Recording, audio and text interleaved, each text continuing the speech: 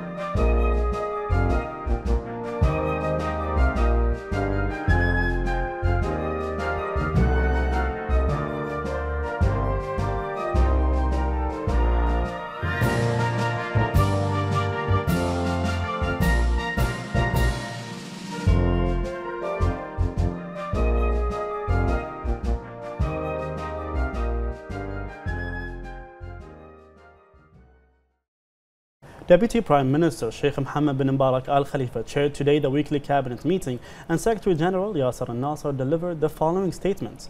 The cabinet approved a mechanism to follow up on the plans and programs set by ministries and government bodies supervised by the Prime Minister's Court to ensure meeting the goals of the government action plan of 2019 to 2022. Sheikh Mohammed bin Mubarak delegated ministries and government bodies to submit periodic memos to the cabinet on the updates and stages of each project. The cabinet then condemned the terrorist acts of the Houthi militias after targeting Abhaz International Airport in Saudi Arabia, stressing that this crime violates all international rules and regulations.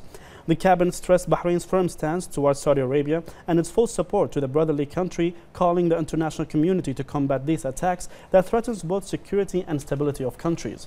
The cabinet also condemned the two attacks that targeted oil carriers in Oman seas, which form a serious threat on the security and stability of the region, as well as affect the international navigation. The cabinet called on the international community to provide protection for the navigation process in the region and maintain security and stability. The cabinet directed ministries and government bodies to enhance investments presented by clubs and youth centers in order to achieve further progress in the youth and sports sector.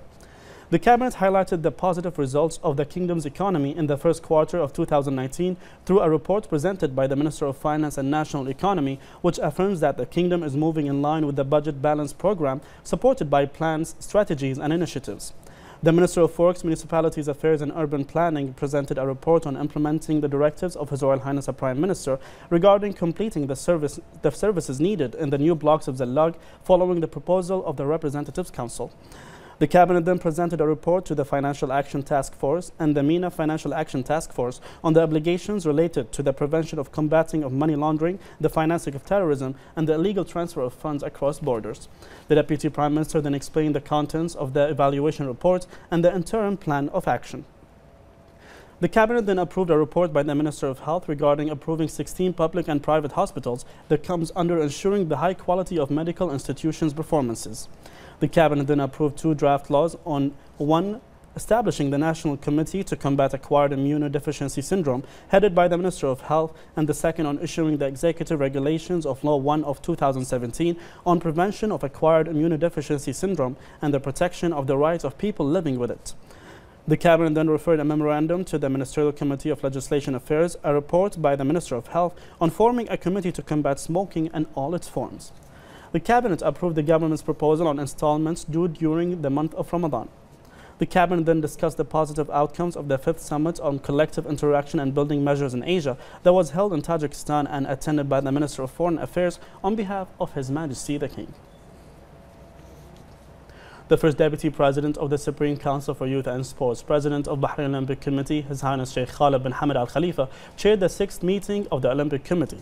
His Highness praised the efforts exerted by the General Secretariat and all the executive bodies of the Olympic Committee to support and sponsor the sports movement. The meeting resulted in a number of important decisions where His Highness directed a study for the establishment of a sports hospital with the necessary facilities as well as information centers for athletes. His Highness also directed to launch the Khalid bin Hamad Grant Program for elite athletes. The Secretary General of the Olympic Committee, Mohammed Hassan al-Nasr, provided an executive explanation of the future work mechanism in the committee to develop the administrative and financial work. He also provided details regarding the measures taken to reduce operating expenses and attract companies to support the projects, as well as enable the committee's role to create joint strategic relations with different international Olympic committees. The BDF Commander-in-Chief Field Marshal Sheikh Khalifa bin Ahmed Al Khalifa received today the Chief of Staff of the Armed Forces of the UAE, Lieutenant General Hamad bin Mohammed Thani Al-Rumayhi, in the presence of the Minister of Defense Affairs, Lieutenant General Abdullah bin Hassan Al-Naimi, and the Secretary Sheikh Ahmed bin Mohammed Al Khalifa, and a number of senior BDF officers. The BDF Commander-in-Chief praised the strong relations between Bahrain and the UAE and praised both countries' leaders to ensure the continuous development of these relations. He also praised the bilateral cooperation in all fields and the joint coordination between the 2 countries, especially in the military field. He also discussed a number of topics of mutual concern.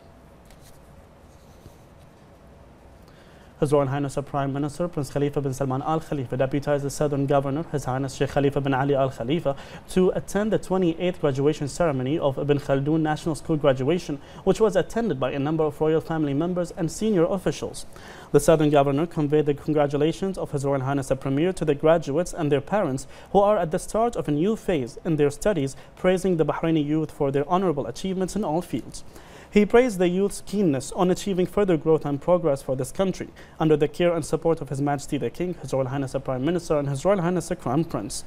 He expressed honor in the responsibility of managing the affairs of the Southern Governorate, from serving the area to maintaining its security and gains, underlining the Governorate's long-standing and deep-rooted heritage cultural milestones. He expressed thanks to His Royal Highness the Prime Minister and wished the graduates further success. The Minister of Education, Dr. Majid Al-Naimi, praised the patronage of His Royal Highness the Prime Minister, affirming his support to the education in Bahrain and his promotion for the investment in the private education sector, noting that education is the pillar which supports progress and development. He also praised the interests of His Highness Sheikh Khalifa bin Ali, as well as the efforts of the members of Ibn Khaldun National School, wishing the graduates further success.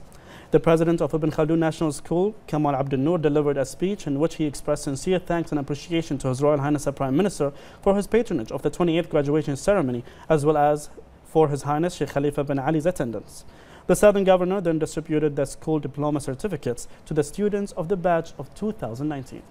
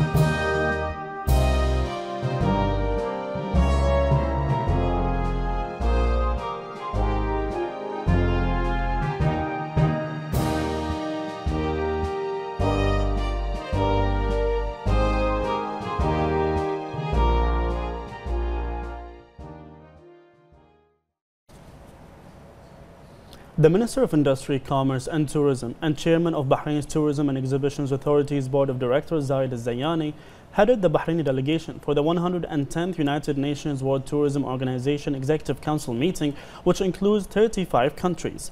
During the session, issues and topics related to tourism were discussed, including the Secretary General's report, the General Program of Work, as well as the financial report in the Azerbaijani capital of Baku. The meeting also discussed the organization's vision for the global tourism sector for the year 2030 and outlined the sector plans and priorities for the next 2 years. Bahrain was selected last year as a member of the executive board of the World Tourism Organization. The choice was made in recognition of the efforts of the kingdom in developing the tourism sector at a local level, as well as its potential to represent the Middle East because of its developing tourism sector and its position as an international tourist destination. The minister noted that the meeting aims to discuss the key challenges and opportunities in the tourism sector and to share experiences and create solutions for the development of this vital sector. He expressed interest in seeking to strengthen relations with the member of the Executive Council in order to achieve the goals of the World Tourism Organization and benefit from experience of countries to promote the presence of tourism in the gross domestic product and raising the ceiling of its contribution to higher levels.